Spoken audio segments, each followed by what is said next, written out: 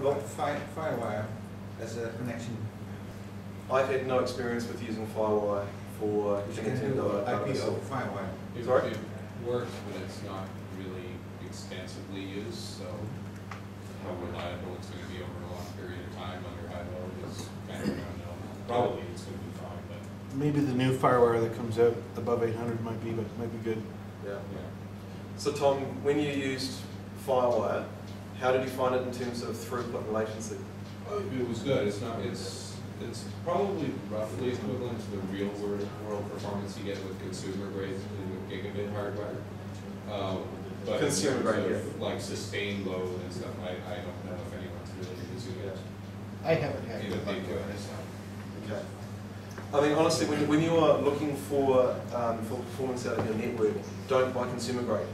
Okay, it's like you do not buy a consumer grade product if performance is your driver.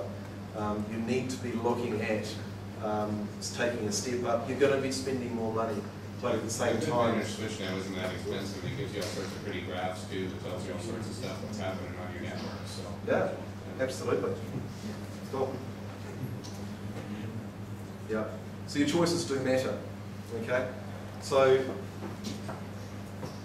out of every single one of these, you're in a situation where you have a huge amount of choice that you can actually make. You're going to have to do your research in terms of your specific environment, and you're going to actually have to go away and make some choices. Now, some of those choices you might have to go back and tweak. Some of those choices you might have to go and make some changes too. I personally advocate experimenting, and obviously try and experiment on things that are not quite so mission critical. That might mean building a little network in your office and then load testing it, and do some specific timings, try and get some metrics around what you're trying to achieve, and then compare that. Always go back to what you had before, and say, right, well, I have achieved 10% here, I've achieved another 15% here, and in fact this one here gave me a huge difference, and it actually didn't cost me a hell of a lot of money. Okay, so always go back to the metrics. Don't just simply go upon what other people tell you is fantastic. Don't just go upon what you perceive. Measure it. Get some metrics. And if you get it all right, have your client and you're going to be happy too. Okay? Exactly. Happy, joy, joy. Thanks very much.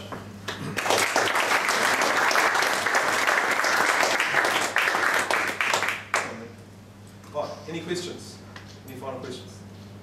Just think about the 32 bits and 64 bits and stuff like that. How does that sort of affect? Yes.